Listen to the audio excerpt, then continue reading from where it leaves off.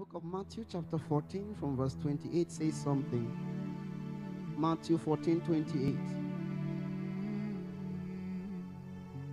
Let me start from 27. He said, but straightway Jesus spake unto them, be of good cheer, it is I. Be not afraid.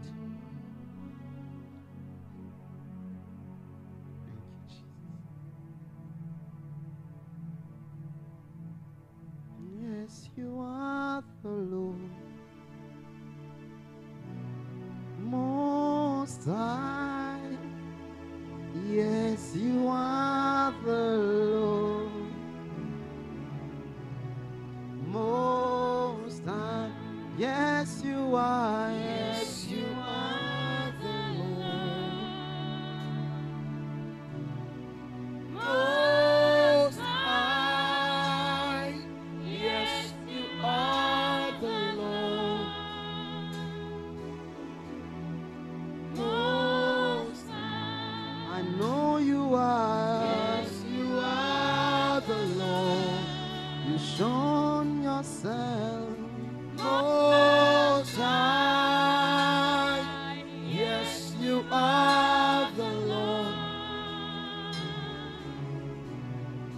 Most High. And verse 28. And Peter answered, now that I know that it is you, Lord. Peter answered him and said, Lord, if it is you, if you are the one revealing yourself, bid me come unto thee on the water.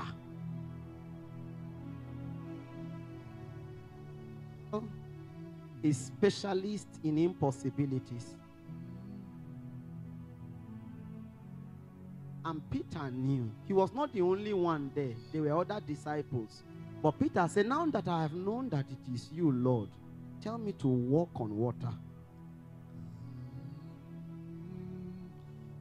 And Jesus told him, come. And Peter was come down out of the ship. He walked on the water to go to Jesus. But when he saw the wind boisterous, he was afraid. And beginning to sing, he cried, saying, Lord, save me. And immediately Jesus stretched forth his hand and caught him and said unto him, O thou of little faith, wherefore did you doubt? Wherefore, after 1 week of the prophecy, why did you doubt? After 1 year of the prophecy, why did you doubt? Did you not see that it was written that Abraham did not waver? That for 25 years a man believed a promise. The height of the prophetic is not God telling you about your life. Oh, I bless God for yesterday. For those of you that received direction on the matters to do concerning life, go and engage it. When the prophetic comes to play, it is the Spirit of God. It is the spirit of faith. That's how God operates. We saw yesterday by his word. Jesus didn't need to construct a bridge. He needed to speak a word. Come. And that Jesus spoke a word did not shut down the wind. Because many of us receive a prophetic word and we go home and think the wind will be silent because of a prophetic word. It doesn't go silent. You are the one that shuts out of it. The Bible says when he took note, he gave attention to the wind, not to the word. When his attention was on the word, the Bible made it clear he was walking on water. But there's something I want to draw our hearts into before the teacher will come and the prophet will come up. I said that the height of the prophetic from my study is creative words. Where God directly or through a vessel looks upon you and speaks into your life what doesn't exist and says the things that are not as though they were, because he's creating it. He saw darkness, but he spoke a reality, light. If the darkness on earth could receive light from Jehovah, you have more faith to be able to receive a creative word. That's my burden tonight. That they won't just come to you and say, your name is this, you wear this, you ate this, this is where you come from. But that a creative word will be released, such that something in your life that does not even exist becomes existent because a word was spoken. Sincerely, till date, I'm trying to understand what the word come did. Whether it transformed the feet of Peter to operate like a boat on water, or it transformed the liquidity of the water for the feet to stand. But whatever happened, the word created a platform for the feet of a man to operate on water.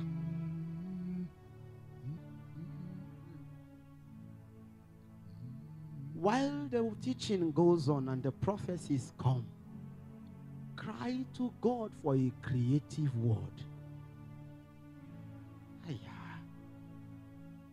Some of you, the creative word that will come will be a burden, a hunger and a yearning for God that can sustain you the next 10, 20 years. Please, prophecies are not for excitement. Teachings are not to increase your intellectual capacity. No, no. When he spoke spirit and his life. And when he prophesied, he said the things he has ordained. He gave direction for life, and he created things that were not there, so that a man can operate within a sphere. Though the wind is there, his life is sustained beyond it. And in case you have a prophetic word and you had begun to sink, I pray tonight that as God immediately brought Peter back on the water to still walk on it, tonight may a word come that will restore you back unto the place of the word that was spoken.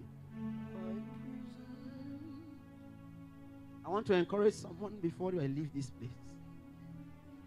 The prophetic is not to expose your life to feel bad. Whatsoever God reveals, it is because he has a plan to redeem it.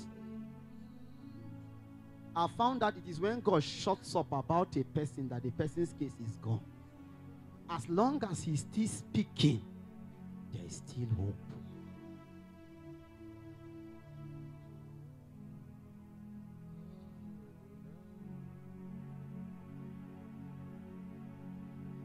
I present my life a living sacrifice, just to live for you, Adonai.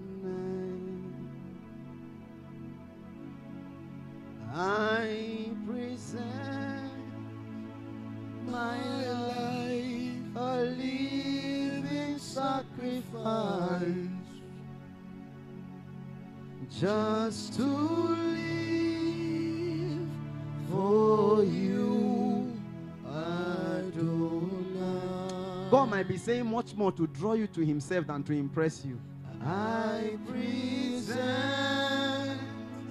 my life a living sacrifice, just to live